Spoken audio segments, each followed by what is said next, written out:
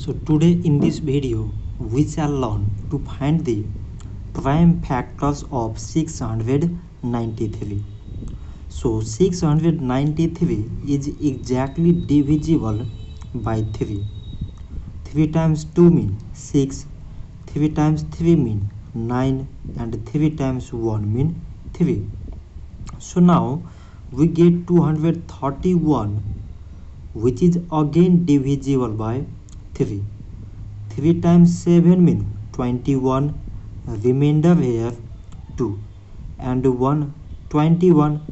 3 times 7 means 21. So now we got 77 which is exactly divisible by 7. 7 times 1 means 7, 7 times 1 means 7. Now we got 11 which is a prime number.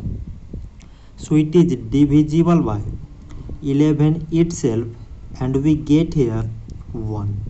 Therefore 693 is equal to, from this side it is 3 times 7 times 11 and from here it is 1. So 3, 7, 11 and 1 are the prime factors of 693. So this much for today and thanks for watching.